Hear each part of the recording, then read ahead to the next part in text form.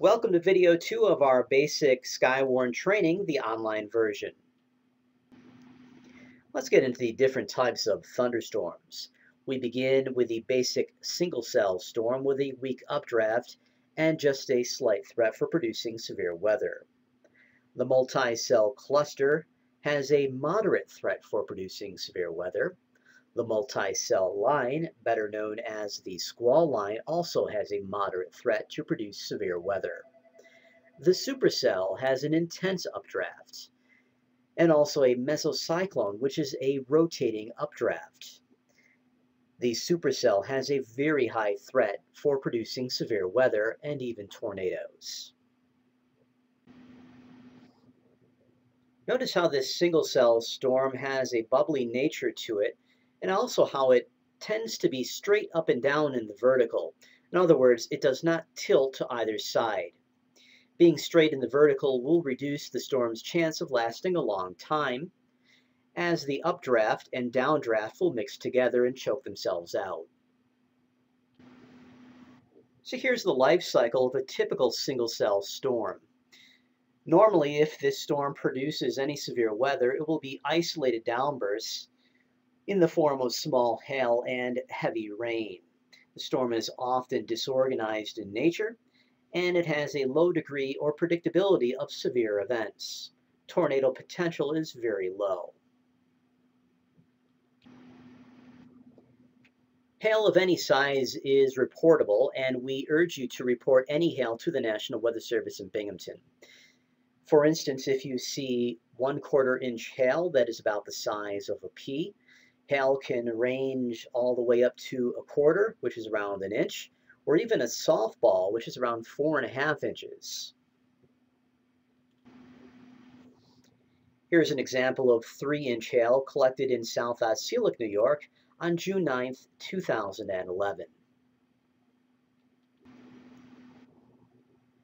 Moving on to multi-cell storms and lines, there is moderate wind shear in these storms, and this can cause the storms to tilt slightly.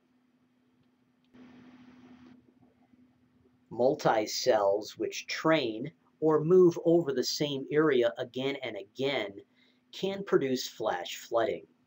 Here's an example from Penyan from May of 2014. Notice how the water was so strong that it actually scoured away a portion of road. So what defines flash flooding? Flash flooding is significant, something which is rarely seen. For instance, if you see flooding under an underpass in an area where the road dips down, an area which often collects water whenever it rains hard, this isn't actually flash flooding. This is basically just urban or nuisance type flooding. Another example could be storm drains clogging up with leaves, and this causes also nuisance flooding of roadways. Now, sometimes this water can cause real-world effects in which it runs into people's basements. This isn't actually flash flooding, though. An example of flash flooding is when a stream rises completely out of its banks, or when a road completely washes away. So if you observe flash flooding, please tell us. Compare it to an obstacle, for instance, a car.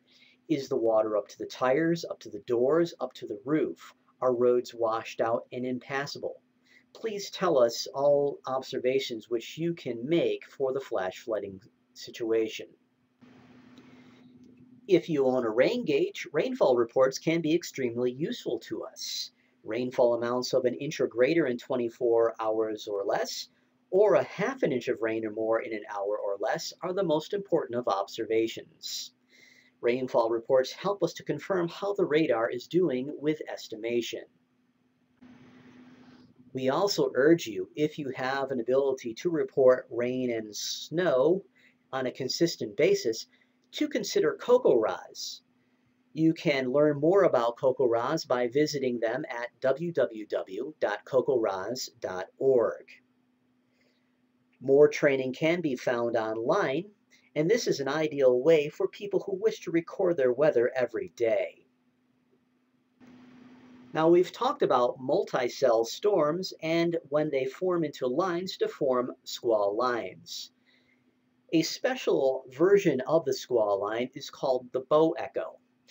Take a look at this radar depiction of a bow echo and notice how the leading storms shoot way out ahead of the storms which are to the north and to the south. The reason this happens is very strong winds are coming behind the storms and are pushing the lead storms out ahead of the other storms. Therefore, bow echoes are associated with very strong straight line wind damage. Most squall lines will be accompanied by a shelf cloud, which marks the leading edge of intense precipitation and wind. The radar shows how the storms look like to us when we're looking at them on radar.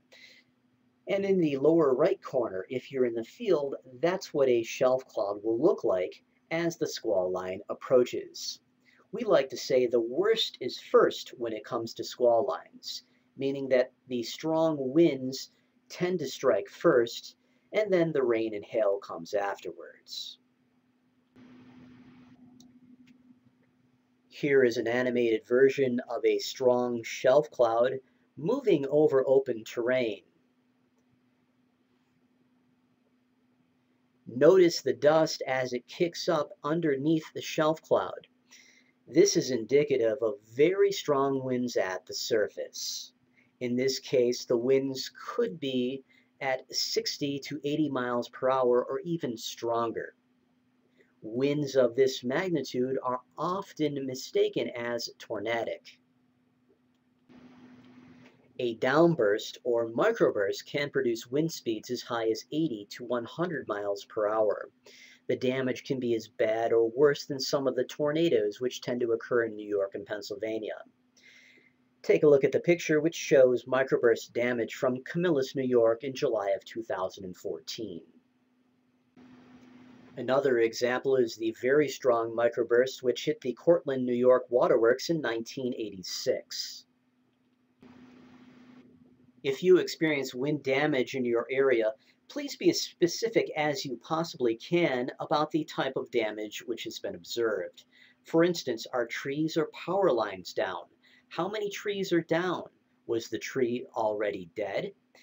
If it was a very strong wind, do you have any damage to buildings? For instance, are windows blown out? Are roofs blown off?